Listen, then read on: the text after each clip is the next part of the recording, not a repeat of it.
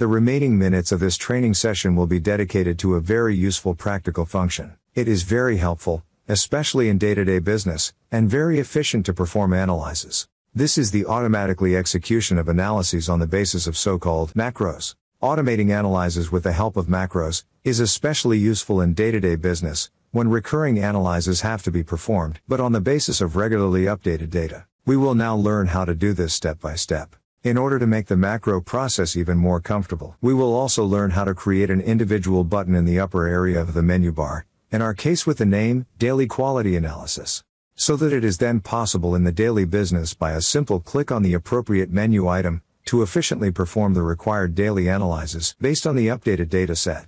To create a macro, it is first necessary to perform the desired analysis once manually, completely and without errors. At this point, we remind once again that all manual analysis steps that we perform are automatically recorded in the background and displayed in the so-called history window. The history window is currently still hidden and can be shown by click on View, and then on Command Line History. The history window should be empty at this point before the macro is created. If not, the contents of the history window should be cleared by right-clicking the Clear History option in the history window. For our macro example, we decide that in the future we want to perform several different analyses one after the other every day. The first thing we want to do is to create a tabular summary of our statistical center and dispersion parameters. To do this, we click on Statistics, Basic Statistics, and then on Display Descriptive Statistics. If necessary, delete older entries by pressing the key button F3, take over our data set from column C2 scrap rate, and confirm our selection with OK, to get the desired summary of statistical parameters in the output window. We also see that a corresponding command line for this analysis step has now been created in the history window. In the second step of our automated programming, a box plot with groups should be created, which are differentiated according to the group variable weekday. For this we click on Graphs, and then on Box Plot. Select the type, 1Y, with groups, and confirm with OK. Delete again, if necessary, older entries by the function key F3.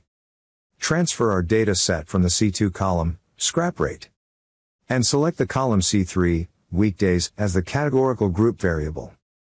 Confirm with OK, and obtain our desired box plot representation. In the third and last automated step, we would like to perform an outlier test. To do this we click on Statistics, Basic Statistics, and select Outlier Test.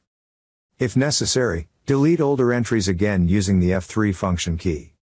Transfer our data set from column C2, scrap rate, and our group variable from column C3 weekday, and confirm with OK.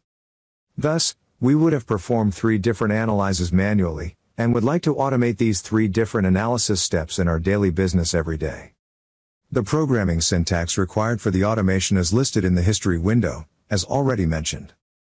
The transcript syntax listed in the history window, based on the classic programming language Fortran and C++. Before we now create our macro on the basis of this transcript, it is always meaningful at this point to check in advance by means of a quick test, whether the routine listed in the progress window is also suitable for automation in this form. For the quick test, we paste the contents of the history window into the upper window with the heading, Command Line.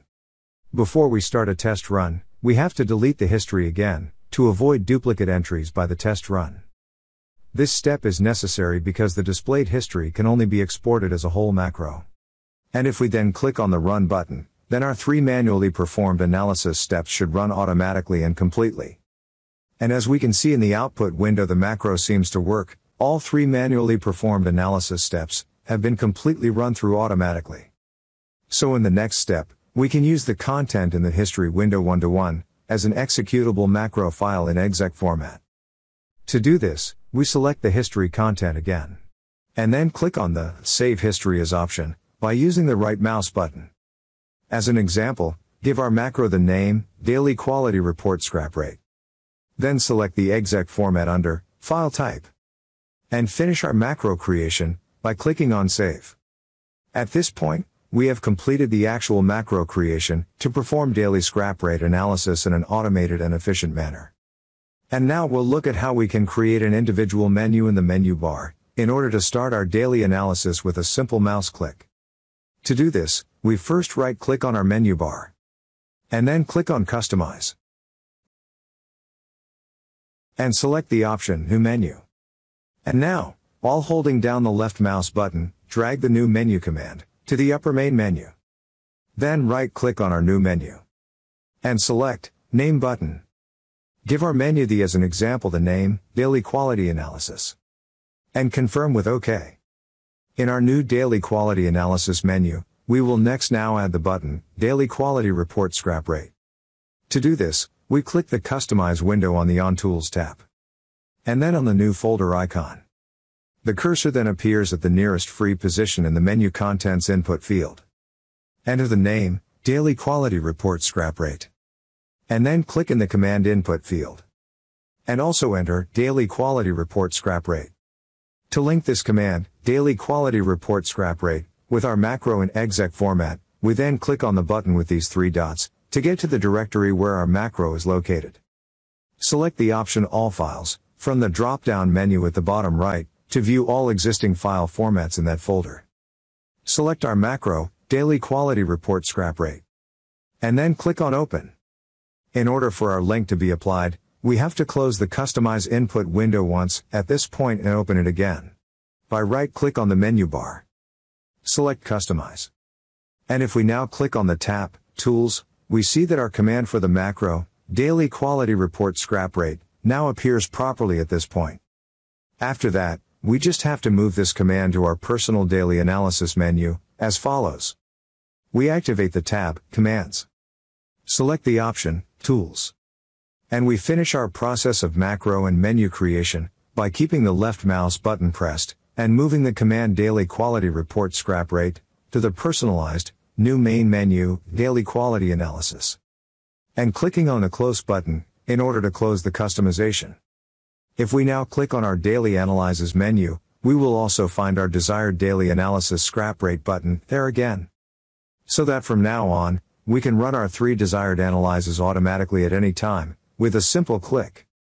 It is important that our exec file, which contains the programming syntax for our macro, is always stored in the same location, to ensure a smooth automated process. Because if we go again with the right mouse button over the option Customize, to the tab, Tools, then we see at this point, that our command Daily Quality Report Scrap Rate, is linked with this specific storage location. As soon as the macro is removed from this path, the command cannot be executed, and the automated analysis cannot be performed. At this point it is also important, that the structure of our data set is not changed. This means, that the data set may be but the basic table formats and also column names or cell formats, should not be changed, as otherwise the macro cannot perform the corresponding automated analyses without errors. The basic rule to run a macro file is always, that the actual data set must first be imported into Minitab, in order to trigger the command for automation via the corresponding button. We can try this out by saving our project with the name, Boxplot Scrap Rate, and then restarting Minitab.